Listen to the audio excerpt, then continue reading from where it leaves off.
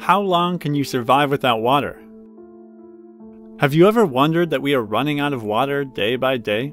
Do you think, what will we experience without water, and how are we going to survive without this basic necessity in life? There is no basic prediction for how long a person can survive without water. Most of the blogs, studies, research, and article papers suggest that a person can survive without water for 2 days to a week without any consumption of water or food. Many factors affect the survival rate of an individual, such as the weather, an individual's health, and the amount of physical activity you perform. Mayo Clinic states that older people, children, adults suffering from chronic diseases, or people who are engaged in activities can suffer from dehydration. According to Randall Packer from Washington, D.C., a person loses 1 to 1.5 liters of sweat in an hour when in very hot weather. If a person is dehydrated, he or she might die as the internal body temperature becomes very high.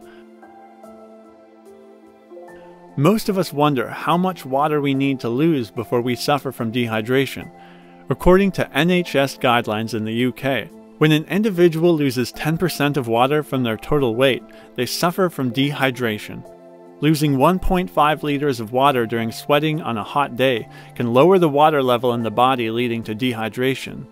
Once the amount of water is severely low, he or she might suffer from dry skin, tiredness, fatigue, thirst, lightheadedness, rapid pulse, dry mouth, confusion, and others. When an individual suffers from dehydration and is brought to the emergency care, he or she feels lazy, tired, might vomit, and is dizzy. But if the dehydration is very severe, the person can suffer from shock, where they experience clammy and cold skin. The people suffering from shock become unresponsive, and most of the time they feel unwell. Once the water drops beyond the healthy levels, the liquid moves towards the vital organs to replenish them with blood, resulting in the shrinkage of cells within the body. According to Jeffrey Burns, the water moves out of the brain cells, leading to the contraction of brain vessels, and ultimately they burst. Kidneys are the first organs that fail, and they ultimately stop cleansing the waste from the body. At this point, other organs of the body also start failing, to result in a painful cascade of reactions. All this results in complete replenishment of water and essential electrolytes from the body, which is ultimately needed for staying stable and healthy.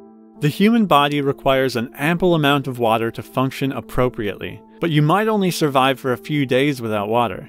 Dehydration varies from one person to another, so it all depends on the environmental and body factors.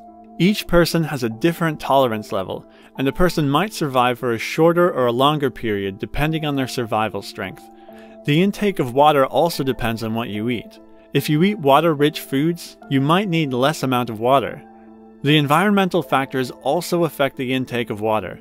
If you are staying in a hot climate, you need excess consumption of water, as you'll lose more water and sweat than the person staying in a cold climate. Humans need ample amounts of water to perform functions like moistening the internal tissues, regulation of internal body temperature, performing processes like digestion, lubrication of joints, production of essential hormones within the body, balancing the pH within the body, providing oxygen supply to the essential organs, and elimination of waste from the body through urine.